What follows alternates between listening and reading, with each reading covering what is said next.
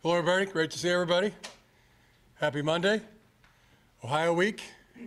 Very exciting. Start on the right, Larry. Jim, this rivalry has always been heated, of course. It seems like there's always been a fair level of respect between the coaches. It's hard to determine what that is right now. What would you say is your respect level for Ryan Day and their staff?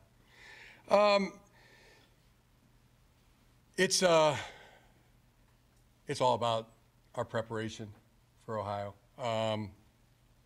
You know, the days, the minutes, the hours, everything leading up to this game. You know, that's where our focus is. Preparing ourselves and planning, gonna practice and then execute. So, I mean, anything else is irrelevant, you know, when you get into this kind of big game week. On the back left, Aaron. Jim, could you speak to last week where you watched the game Saturday, who you watched it with, and what you saw? Yeah, watched the game at my brother's house. Great to watch it with him. And what I saw was, you know, a great and glorious win. Really happy with the team. And good to be around his football mind too. That was it was accomplished what we went there to do and got the mission done. Isaiah. Jim, you've obviously not been on the sidelines for several games, but especially with a game like this coming up, you talked about the preparation. How do you prepare the coaches to take on that extra, all the extra stuff that they have to take on going into the games that you've had, but especially going into this big game? Yeah, it's really a battle-tested team, and empowering people. You know, it's really that. You know, empowering our coaches, empowering our players, and just amazing job that they've done. Amazing effort, and where players have gone about things, coaches, players. I mean, I just think back over the last, you know, 5-6 weeks, especially. I mean, it's just been like a high-pitched siren, you know, like a deafening, ear-piercing noise, and just after a while, you start to tolerate it, and then before you know it, just block it out. So it's stay on course. That's what our team has done, and you know, just keep the priorities right, and keep the priorities straight, which is faith, family, and football. Angelique. Jim, what was your reaction to Chris Parkin's firing on Friday, and whose idea was it to elevate Rick Minter? Yeah, that was my idea to elevate Rick Minter. And your reaction to Chris's firing? Oh, that was I think that statement was put out by our university and described the situation. I don't have anything to add about it. On the right here, Connor.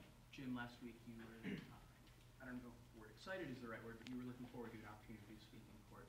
What exactly changed during the week to make you guys withdraw that? Like I just said, the school put out a statement about that, and they addressed the situation. I don't have anything further to add to it. On the left, Chris. In the past, you've had the families together for Thanksgiving. Is that the plan again this year, and what now what is? Yeah, we'll practice Thanksgiving, and then everybody have the opportunity to enjoy the day with their families. Most of the time, families come in town, and you know, those that don't, you know, go with another family, and invited to practice. It's always a great day. On the right, Wojo. Jim, you mentioned the high-pitched siren, and your team has dealt with it. But now this week, the two undefeated teams, the biggest game, everything else. Do you think this truly will be the challenge as to how they deal with it and how you deal with it?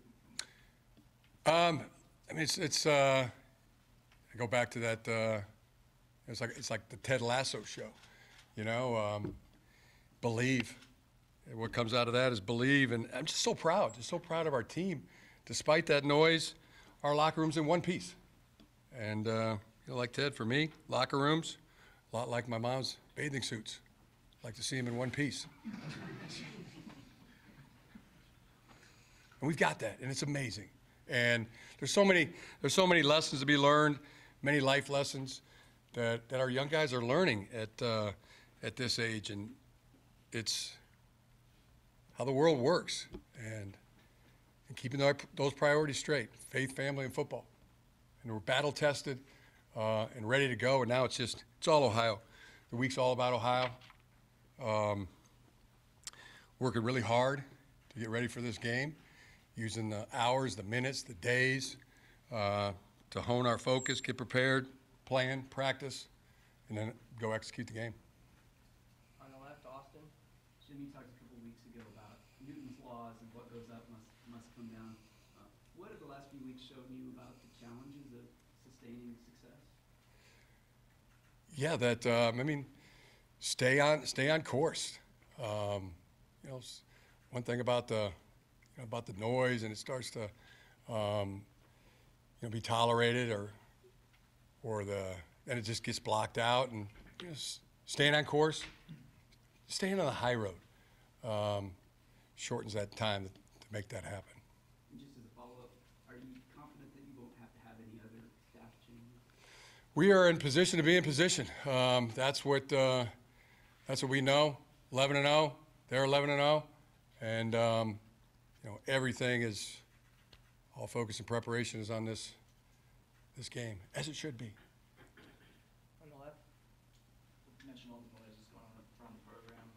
What's it been like for you guys the last couple of weeks, people saying all these kind of things, and you haven't been able to say anything to defend yourself? Yeah, like I said, it's ear piercing at first, then it becomes tolerable, then you block it out. Stay on course. How do you learn to tolerate it? Staying on the high road is one way to shorten that time down, but keeping the priorities right. Faith, family, football. That's you keep those priorities straight, then other things become irrelevant. We got time for two more. Reiner. Yeah, how much do you think these results could not only determine the future of the program in the short term, but also in the long term? That's don't have a crystal ball. It's all about this game. That's where our focus is. Getting prepared, getting ready to execute, and I think our team is battle tested, and it's going to be tough to beat. Looking forward to it. And given all that's gone on, have you given any assurances about your future from the administration? All the focus is on Ohio State. I can say that as many times as